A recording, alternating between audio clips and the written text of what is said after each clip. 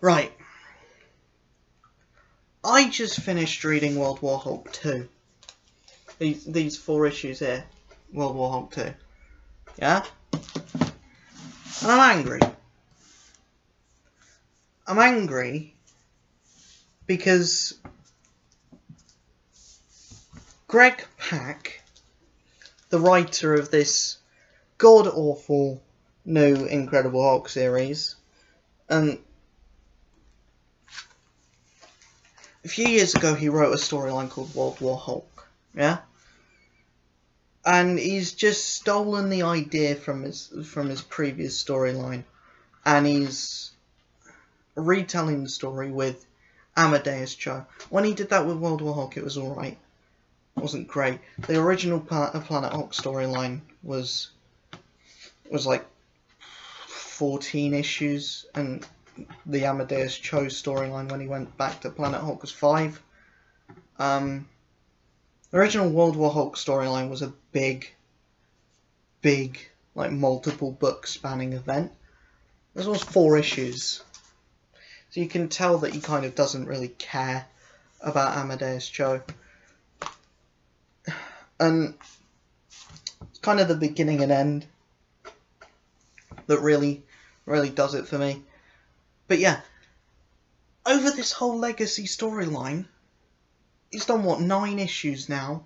And there's just been retelling 2 separate story arcs that he's already done before. And in this issue, there's a fight with Thor that goes down the exact same way as the fight in the 4th... in an issue in the previous arc. Do you understand? Do you get what I mean? He's just doing the same thing again, over and over again. He's just like retreading old ground. Hey, can we copy strike Greg Pak? Can we copy strike Greg Pak, please? Do it now. Do it now. No, I don't. No, I don't have any connections to Greg Pak. I don't know who his lawyers are. I just want his money. Okay, can we copy strike Greg Pak, please? I guess not. Anyway, it's retreading old ground, and he's not even doing it in a fun and interesting way. This is how it starts off, right? This, I mean, the only good thing about this is that it kind of looks good. It looks okay-ish. It's definitely better than Greg Land's art, because, you know, this guy's not, because the guy in this isn't tracing over porn. Carlo Barberi. Yeah, Carlo Barberi. It's not tracing over porn, so that's a good thing. But look at the Hulk there. Look at his head and look at the rest of his body. He is so swole in that. Like, he's a fucking balloon. You know, he looks like a fucking balloon in most of the panels. Let's just go through a cover gallery of the covers for this storyline as well. That looks okay. A little too many shadows, but it's Mike Deodato Jr. What are you going to expect? His art's been going downhill ever since he learnt shadows. Look at that. That is hilarious. Like, you remember those things from X-Files, where the tongue came out and like there was a mouth on the tongue, or the thing from Monsters Inc. where the guy was just eating the food with his tongue because the tongue had like a separate mouth and eyeballs on it anyway. That's what that reminds me of. The fucking thing from Monsters Inc. Like, and it's just, oh my god. This is a lazy cover because that image of Thor, that's just copied and pasted off of a previous issue, and because it's Greg Land, most of it's probably traced from porn. So she was probably grabbing so Captain Marvel was probably grabbing something else originally, and we know why Miss Marvel's squinting. I guess this is the only okay issue cover, but it's just a bland pose of the Hulk with, like, you know, bits and pieces of the rest of the people that he's fighting. And who's he fighting? Who's gonna go up against the Hulk in this World War Hulk 2 storyline? Yeah, who's gonna go up against him? You know, is it gonna be the Hulkbuster again? No, the Panther Hulkbuster suit. The Black Panther's, yeah, the Black Panther's got his own Hulkbuster suit now. Let's just let me just show you this, because it's absolutely ridiculous looking. I don't understand. Like, that's all we get to see it for. That's it. We don't even get a detailed look at the Panther Buster suit. Is the Hulkbuster in this? Because that's the one thing that I wanna see. Amadeus Cho going up against the Hulkbuster. Because they get him going up against... They have him doing everything that Vanna did better. But yeah. If anyone's read the original World War Hulk storyline, this is the setup to the original World War Hulk storyline. The one with Banner.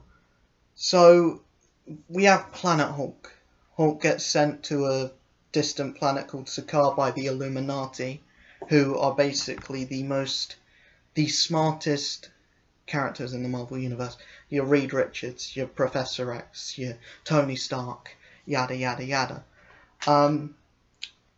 They have them send him to Sakaar, and they put a bomb in the plane, but they aim to take him to a peaceful planet. But instead the ship goes to a planet filled with war and violence, and basically and chaos ensues. He goes into a gladiatorial arena. He takes over the planet. He dethrones the Red King.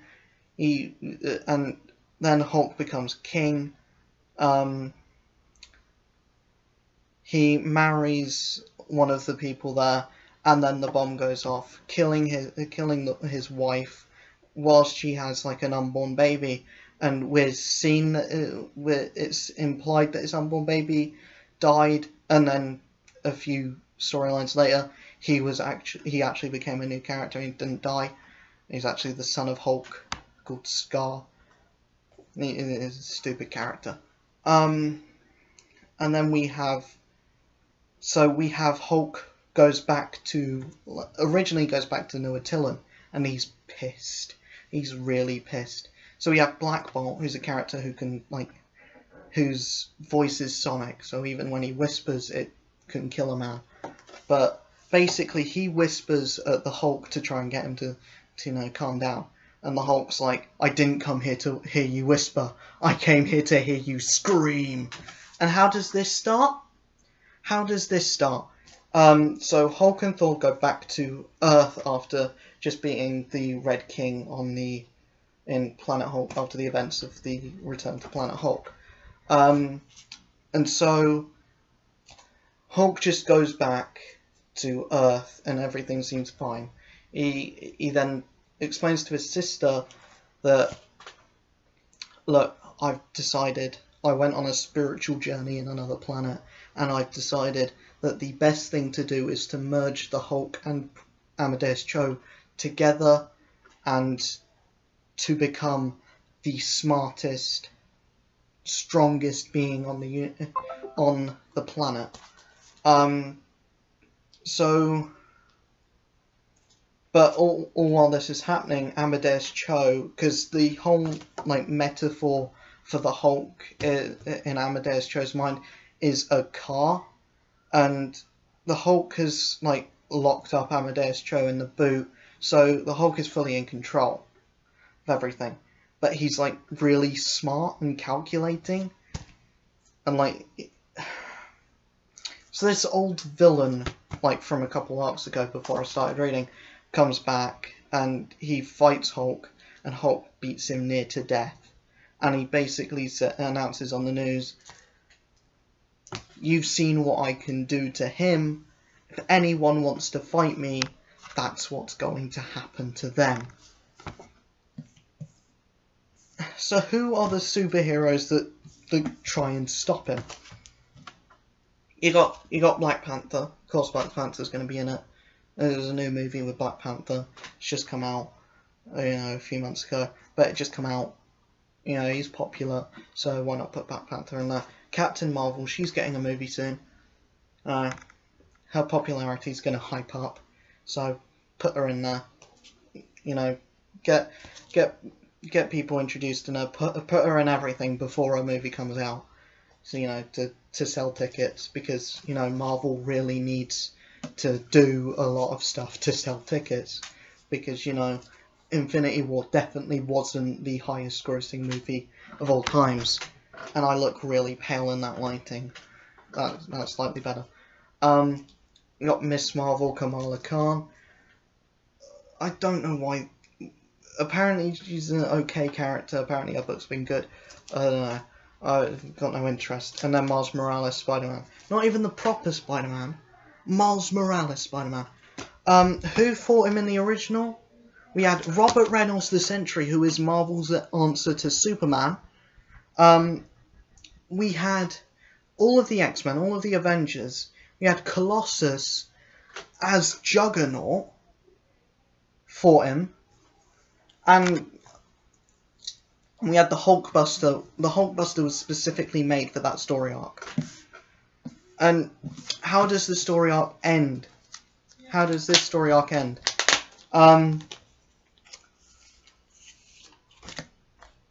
Amadeus Cho manages to beat Hulk in his mind and merges himself with the Hulk. I don't know what the hell's going on here. I'm guessing he's merging himself with the Hulk. The Sentry book looks good. But he's merging with the Hulk. And then they merge together to make either Skinny Hulk or Swole Green Amadeus Cho. I don't know which. Take your pick. But, yeah. For some reason, they've made him even more tween-like. And they put the Hulk in a suit. They put the Hulk in a suit. And he's been fined $10.5 billion US, which is a lot, granted.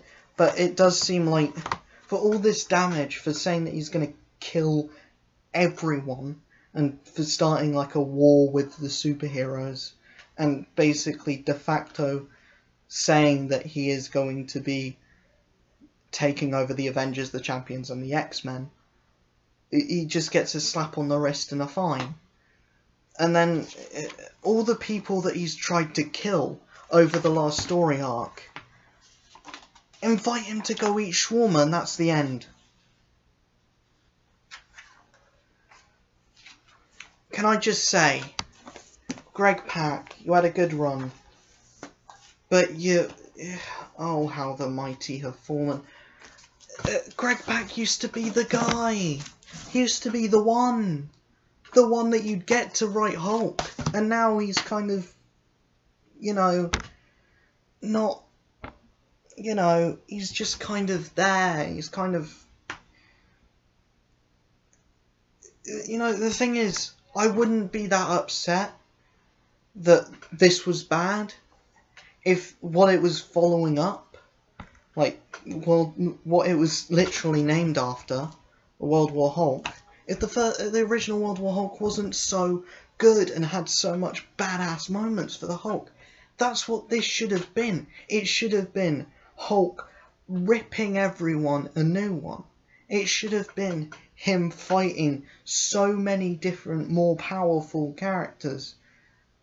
You should have had Hyperion show up and have a fight against Hyperion. You should have seen Hulk do crazy things. But you don't. It's just kind of more of an internal struggle. And it's not really a World War Hulk. It's kind of Hulk minus scuffle in New York. And it's just kind of... It's extremely disappointing, and it's extremely average, and I really expect more. I really do expect more, especially when it's carrying the banner World War Hulk 2. Can we stop redoing storylines and rehashing storylines, please? You did it with Civil War, you did it with Planet Hulk, you did it with World War Hulk. Please don't have a Spider-Man one more day 2,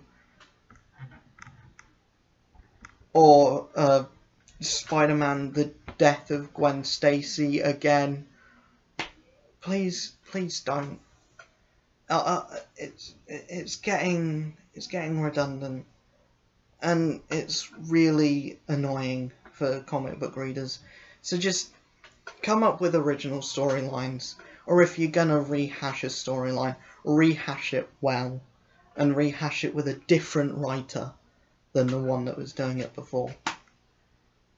And, you know, live up to the name of the story arc. Yeah, because what more do I have to say? I've expressed that I'm really annoyed by this, and that's kind of it. That's kind of all I have to say. Hopefully tomorrow I'll be back with a more light-hearted video. I'm talking about Deadpool 2, because I'm going off to see that tomorrow. Yeah, the hype train is real, and the hype train is alive. I am so hyped for that movie. Not quite as hyped as I was for Infinity War, and I don't know if I'm hyped for Venom as well, as much as I'm not supposed to be, because it doesn't look great. But I mean, Tom Hardy's a brilliant actor, so I know he's going to be great in it. And the CG, as much as I hate saying this about movies, the CG actually looks really good. So yeah, I really have my fingers crossed for Venom, and I hope it's a really good film. I hope it's a fun film. I hope it's fun. But yeah, hated this with a passion.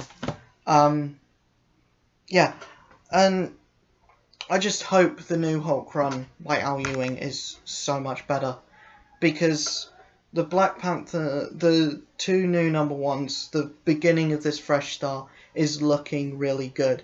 The Black Panther was okay, it wasn't bad, it wasn't up there, but the Venom by Donny Cates was, oh my god, it was so good. It was like so good. Like, it's not just Venom fighting Spider-Man villains again, it's Venom fighting his own villains, and he's fighting the god of the symbiotes. Oh, I'm so hyped to see where they go with that. But yeah, really hated this. If you like the content on this channel, hit that like button, hit subscribe, hit the notification bell to make sure you keep my lovely ugly mug in your subscription feed. And yeah, I'll see you tomorrow. Peace. If I can find them.